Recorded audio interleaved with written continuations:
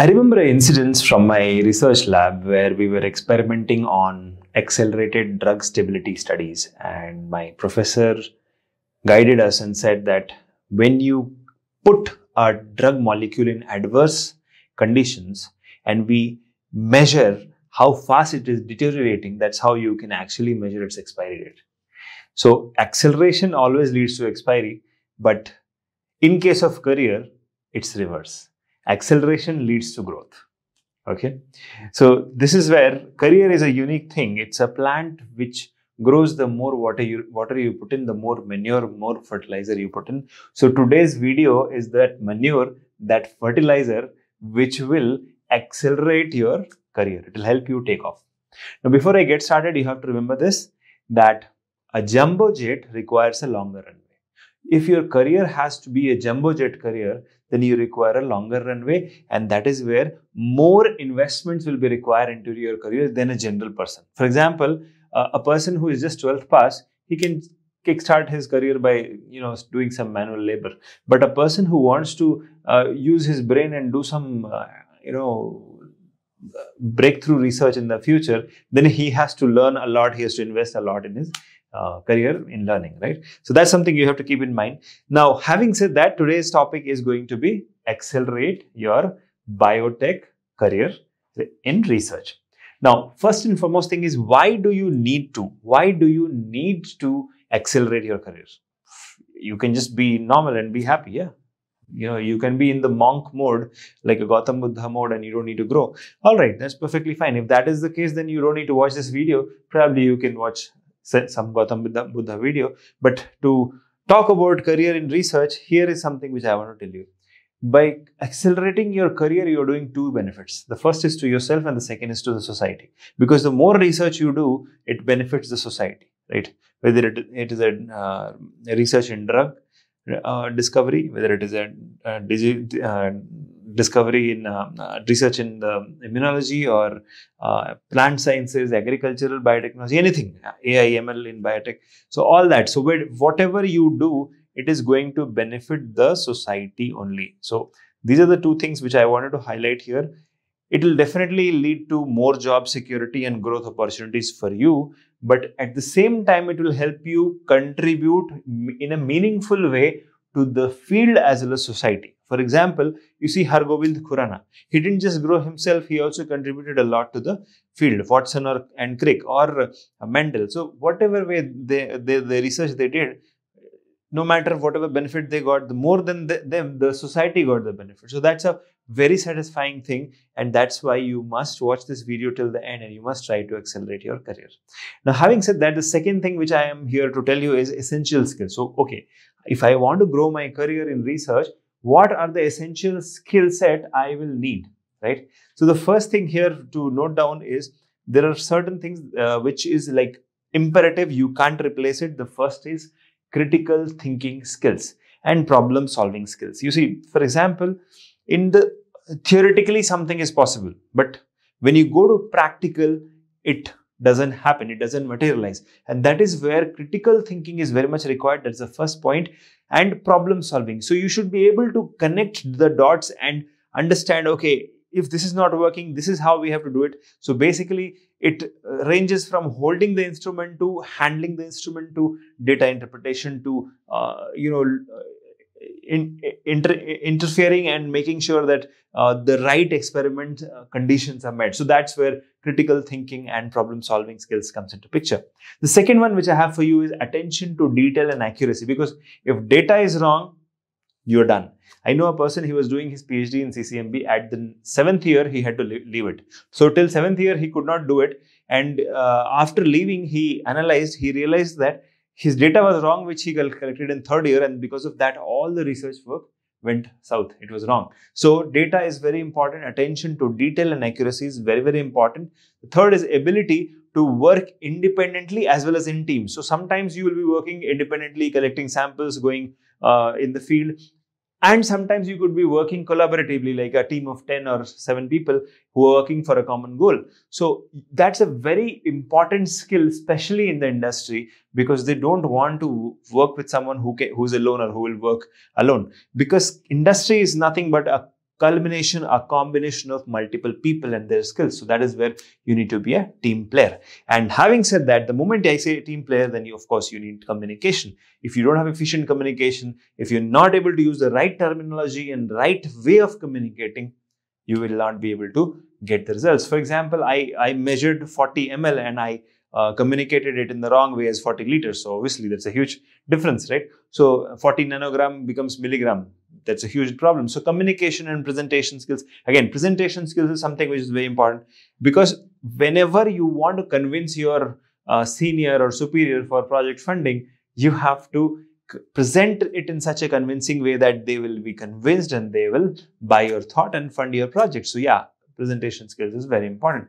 Next is bioinformatics skill. This is becoming more imperative, more important nowadays, because bioinformatics can help scale the data, help analyze the data and come to conclusions in the dry lab itself. So you save a lot of reagents and chemicals and investment in the wet lab. So that is where bioinformatics skills is very important. That's something which you should learn if you don't have it. Apart from that, there can be programming skills, coding skills, which you are interested in, which you can do. Then comes the advanced R&D technique skills. So it's not just basic R&D, like, okay, basic animal cell culture. No, that's not. You have to go to a level where you can, you are doing advanced level R&D. And that is where advanced level R&D techniques is required. And we had recently done in January of this year, advanced R&D techniques, all-in-one R&D techniques internship. If you want, you can always go for that recording of that. Otherwise, you can always do hands-on also at Biotech. So these are the essential skills which you require. But apart from that, there's much more which you will need. And that is now the steps. So let me outline the steps which you will require. The first step is obviously the professional development. So when you are working in a company, you need to make sure that you are a lifelong learner. And that means you have to pursue advanced degrees and certification. You know, I know a person, so she's in a biotech company, she's in Hyderabad, and she buys she enrolls in almost every certification course every weekend and finishes it in 3 to 5 days and then comes back with a certificate. So what she does is she learns, right? Pursuing advanced degrees and certifications, diplomas and skill set which will help you. The second one is attending conferences and workshops. Like Biotech conducts a lot of workshops, so you can attend that. So it can be a wet lab or dry lab. The more you listen, the more you immerse yourself into the gravy of research, the more valuable you become. It's like if you have seen a pickle, right? The pickle has got a peculiar taste because it is immersed in that pickle sauce. The same way here, the more you immerse yourself into conferences and workshops, the better you become. The third is networking with industry professionals. Now, let me give you an example. So if I want to dial the CEO of a biotech company in Bangalore, I have their phone numbers, I can straight away talk to them, and whatever I want, I can request them and they can do it for me. The same way they can do for me. It's like if they need my help, I'm just one click away, they ping me in WhatsApp and we can get the job done. So how it is working? So I am able to mutually benefit both sides, right? The same thing, the more networking you do, the more you stay in research, the more networking you do, you will grow professionally. So that's the first step to grow and accelerate your career. The second step here is reputation management, which is, you see, reputation is not just like, okay, you have how many papers you have published and how many patents you have. That's okay. But apart from that, you also need to consistently deliver quality work. So your work should speak for yourself, not you, right? The second is developing a strong public patent record, publication and patent record. That's the point which I made just now, that yeah, publishing papers is one such thing, but you should be able to deliver quality work to your bosses, to your team each time they need it, and that is something which is very much required. Another thing is you should be the superhero of your team. So when you are working in a biotech company, you should be the superheroes. Like when people get stuck in their experiment, they should go to you to ask, where am I going wrong? Tell me. So that kind of a superhero you have to become. For that, you have to read a lot of research papers, you have to read a lot of journals and keep your knowledge up to date. The third one is presenting at conferences and seminars. Now that establishes you as a strong researcher, because when 100 people are coming to listen to you, automatically your colleagues are also intrigued, because they're looking at the way you're growing and professionally and personally, and that will be obviously noticed by your boss, and that will help you in promotions. So that is where reputation management is very crucial. The third most important is, see, any particular role will automatically lead to leadership. So if you started as a scientist, automatically one day you're going to be as chief scientific officer. That's a leadership role. So leadership is something which you will have to embrace from day one of your career. Okay. And that is where you should start mentoring your junior colleagues and helping them, leading projects and team, and volunteering for the projects and team, and developing strategic plans for research and development, wherein you come up with out of the box solutions which are definitely not there. One of the emails which I received, a person said that, sir, you are very futuristic, and how can you do this? How do you do this? So my reply was, I always volunteer for the future technology which is coming into the biotech sector, and I go ahead and make sure that I help that person. So when we take up the leadership role, that's how we grow. So these are the 3 steps which I wanted to outline. First is professional development, second is reputation management, and the third is taking up leadership role, even though nobody has assigned you that, right? So these are the 3 steps. Now let's look at further other aspects of accelerating your career, and that is challenges. So you will face a lot of challenges.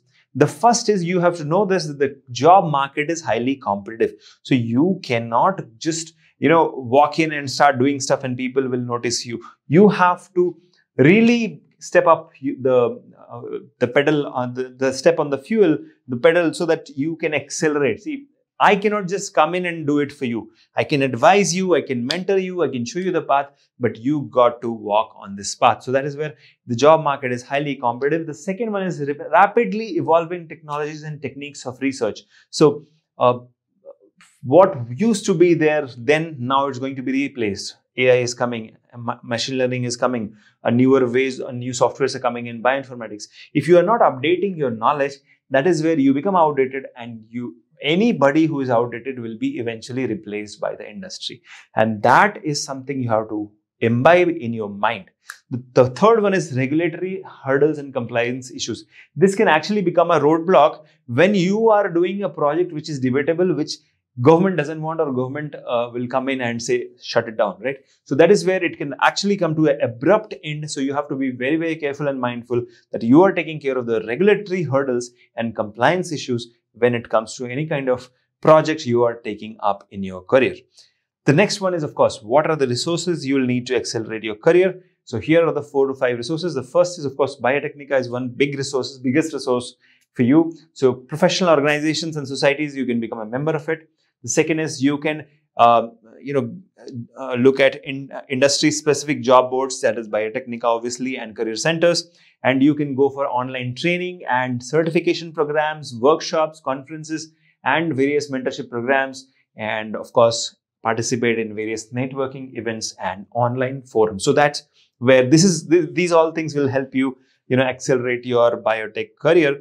But now coming to the last part, which is conclusion, is whatever I told you today in this mind map, this is not the only thing which you need to do. You have to make your own path. You have to make sure, and you have to tell yourself that there is always light at the end of the tunnel. Even if your career is not accelerating, you should not accept it. The first important thing is, if you accept that, okay, this is it and my career will never grow, then done, you will never grow.